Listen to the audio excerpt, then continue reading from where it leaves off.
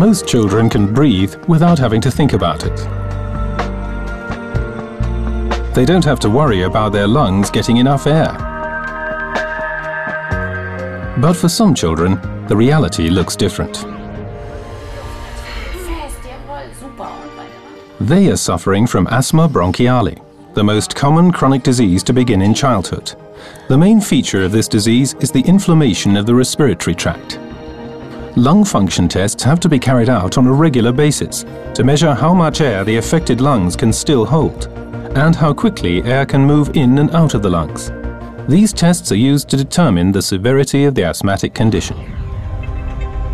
The acute form of asthma, an asthma attack, can be caused by irritants such as allergens or chemical substances when they find their way into the sensitive respiratory tract. Now the muscles around the airways contract. The inflamed mucous membranes in the respiratory tract swell and narrow the airways, resulting in increased mucus production. The bronchial constrictions and the excess of mucus can lead to wheezing during exhalation, coughing fits, and even to a life-threatening lack of oxygen. For a physician, it is a complex task to diagnose and treat asthma bronchiale. The asthma episode of the patient could have been brought on by a viral infection like the flu. But it could also have started in combination with allergic reactions. So for scientists, there are still questions to answer. For example, is asthma a disease in its own right, or is it a combination of several diseases? Researchers have already known for some time that environmental factors play a significant part in the development of asthma bronchiale. The results of their latest studies show that some children who grow up on farms are less likely to develop asthma than other children. But what is it in this particular environment that seems to provide this protection?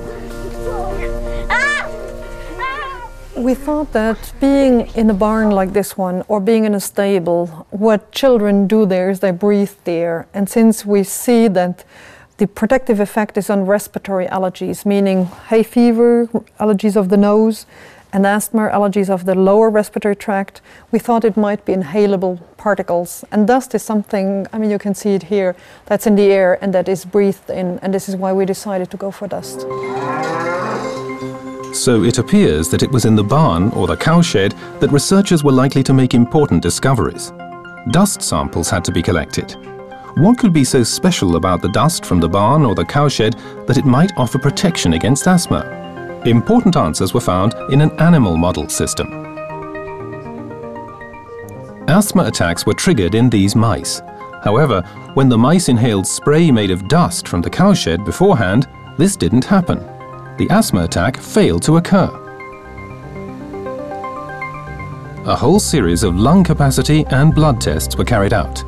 The results suggested that, in the case of mice at least, there are positive substances in the dust that seem to prevent the development of allergic bronchial infections, as well as asthmatic reactions. Which, though, of the many elements in the dust from the cowshed could also be important for asthma patients? Scientists are investigating this question. But one thing is certain, a farm environment will continue to provide important answers as to why some children are less likely to develop asthma.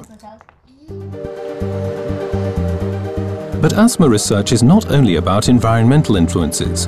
Genetics is just as important. By making use of genetic screening, scientists are trying to discover which genes could be linked to a predisposition for asthma.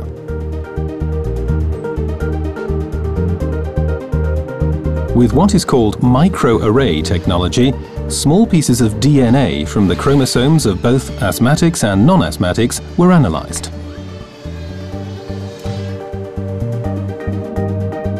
Scientists wanted to know if the DNA sequences of both groups were identical or if differences could be found, for example, in the sequence of the nucleotides A, C, G, and T. Researchers discovered that asthma patients had changes in single nucleotides. These were located mostly on the chromosome 17. As the entire human genome has already been sequenced, it was not difficult to find the location of these changes, namely in the so-called ORMDL3 gene. It's actually the strongest effect that anyone has detected so far. And if you have the copies of the gene or the forms of the gene which are associated with asthma, then it increases the risk by about 60 or 70%. So it has a much stronger effect than genes which have previously been identified, but it's still only one part of a complicated picture. Nevertheless, with genetic studies, it was possible to show that small changes in gene sequences can considerably increase the likelihood of a human being developing asthma. Scientists now know a new important gene linked to the development of asthma. However, its function awaits further studies.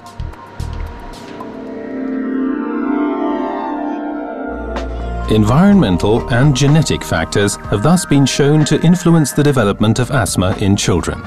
It is their interaction that will now need to be looked at more closely.